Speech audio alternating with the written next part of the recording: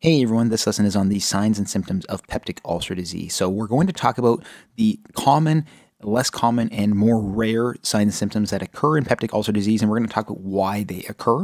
If you want more information on peptic ulcer disease in general, please check out my lesson on that topic.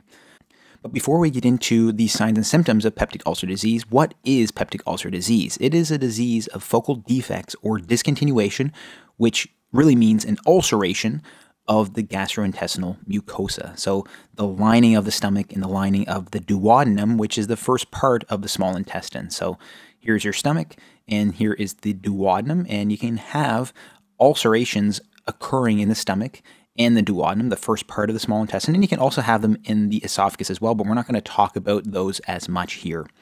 So again, the stomach and or duodenum may be affected. If the stomach is affected, that is a gastric ulcer. If it's the duodenum that's affected, it is a duodenal ulcer. I'm going to briefly talk about some of the causes here. If you want more information, please check out my overview lesson on peptic ulcer disease for way more causes of this disease. But some of the main causes of peptic ulcer disease include infection with helicobacter pylori, which is a bacteria. This is by far the most common cause of peptic ulcer disease. We can also see that chronic use of nonsteroidal anti-inflammatory drugs can lead to peptic ulcer disease, so drugs like ibuprofen or Advil. Use of other certain medications, including some chemotherapies, can lead to peptic ulcer disease and some other medical conditions as well, like Crohn's disease. Before we get into the signs and symptoms, it's important to note that approximately 20% of patients with peptic ulcer disease are asymptomatic. So there's 20% of patients that do have ulcers that actually don't experience any symptoms at all. So that's very important to note. But if patients do have signs and symptoms of peptic ulcer disease, what are some of those signs and symptoms? Well, the most important one to note is dyspepsia. So dyspepsia is, you can think of it as indigestion.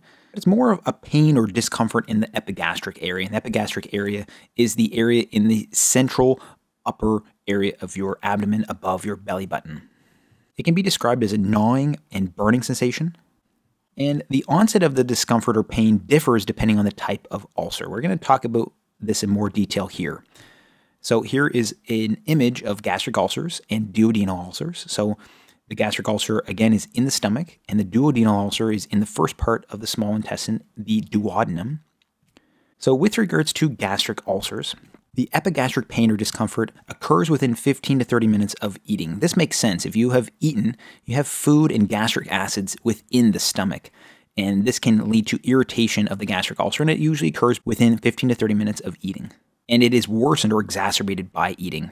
So when you eat and your stomach becomes full, your pyloric sphincter, this area here, closes to hold the stomach contents within the stomach to allow digestion of those gastric contents, and there's release of stomach acids, and all of these things can irritate those gastric ulcers. So eating can worsen gastric ulcers. Now let's talk about duodenal ulcers. Now that we know what can happen when we do eat, it makes sense that the epigastric pain or discomfort that occurs with duodenal ulcers occurs later. It often occurs within 1 to 3 hours of eating. So for a time, that pyloric sphincter closes, keeping the gastric contents within the stomach. But the pyloric sphincter will slowly open and release some gastric contents from the stomach after a certain time. And you can imagine that if you're releasing some gastric contents and some of that acidity comes out, it can irritate those duodenal ulcers. And this is why we see duodenal ulcers having epigastric pain or discomfort approximately 1 to 3 hours after eating. So it occurs later than gastric ulcers. And it also makes sense that this is improved with eating in antacids. So when you eat, the pyloric sphincter closes, preventing gastric contents from emptying into the duodenum, at least for a time. So this is why we see improvement with eating. We can also note some different characteristics with regards to duodenal ulcers are more likely to be described as a burning sensation. And patients with duodenal ulcers oftentimes have a relapsing remitting course. So that means that they have symptoms for a period of time, and then those symptoms go away for a period of time. So it's a waxing and waning type of pattern of symptoms. And another important point to note with duodenal ulcers is that a lot of times patients with duodenal ulcers can have interrupted sleep. So you can imagine that if you had eaten a few hours before, and by the time that gastric content reaches that duodenal ulcer, it may have taken a few hours, and that patient may have gone to bed, they may be sleeping, and their sleep can become interrupted. They can become awoken from symptoms due to duodenal ulcer. So that's another important point to note. Another important sign or symptom that is associated with dyspepsia is heartburn. So heartburn in peptic ulcer disease can occur because ulcers can cause issues with gastric emptying. So gastric contents can sit in the stomach, and reflux of those gastric contents and the gastric acid can reach the esophagus, leading to heartburn.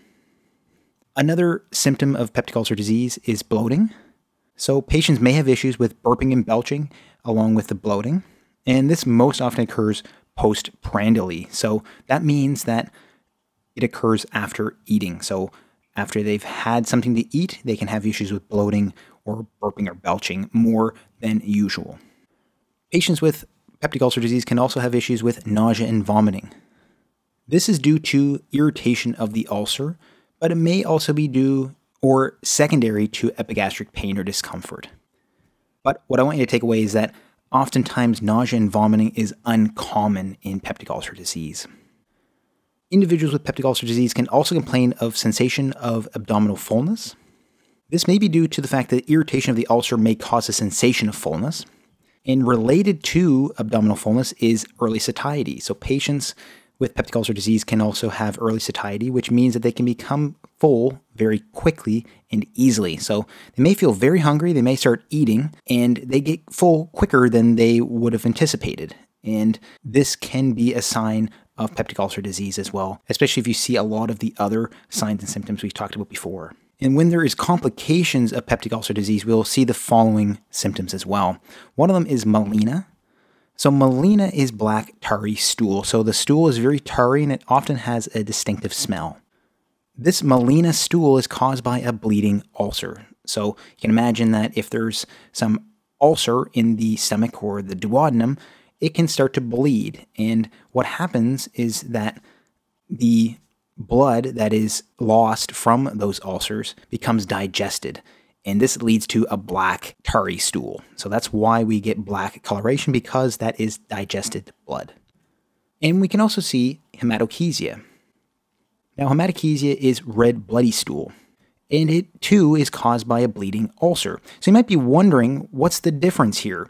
If both of them are caused by bleeding ulcers, why is one black and the other one red?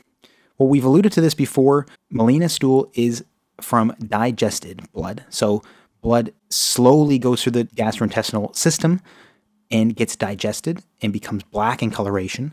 But if there's hematochezia due to peptic ulcer disease, it is because there is quick, rapid bleeding from the ulcers.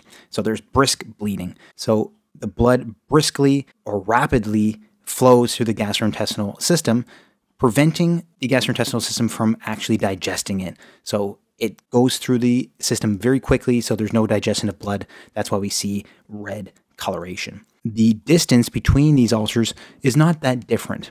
And a lot of times, again, it's going to be how fast the bleed is or how slow the bleed is. That's going to distinguish the coloration of the stool, either melena or hematochezia. And another thing to point out here is that if there is bleeding from an ulcer that causes melena or hematochezia, oftentimes patients may have iron deficiency anemia. So they lose so much blood that their blood count goes down, the red blood cell count goes down, and their iron stores go down as well. So they get iron deficiency anemia.